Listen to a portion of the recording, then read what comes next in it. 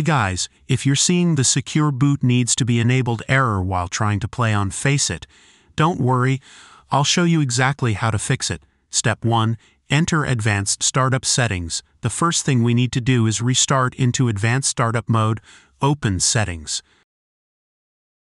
Click on Windows Update. Scroll down and select Advanced Options. Open Recovery. Under Advanced Startup, click Restart Now.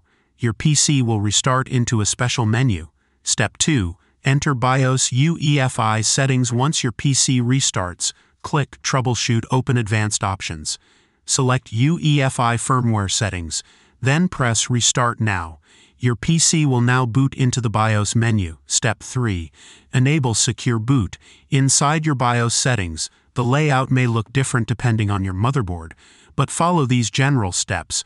Look for a tab called Boot or Security. Find the Secure Boot option and set it to Enabled. Make sure Secure Boot Mode is set to Standard, if available.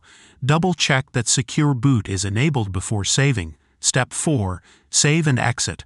Once Secure Boot is enabled, go to Exit or look for Save and Exit settings. Confirm and restart your PC. Now, FACEIT should work without any issues. If this helped, drop a like and subscribe for more quick fixes. Thanks for watching. See you in the next one.